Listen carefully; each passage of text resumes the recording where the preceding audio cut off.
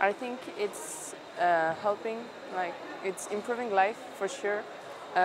It's more simple to do just to call people from all over the world or be in contact with someone who is really far. Internet can improve this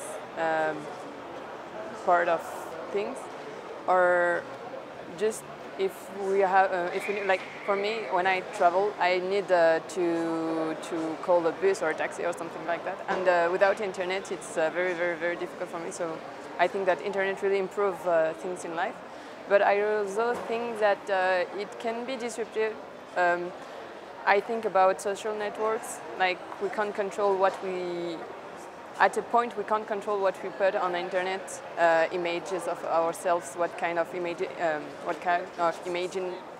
we put on the internet, if it's our true us or what we want us to be.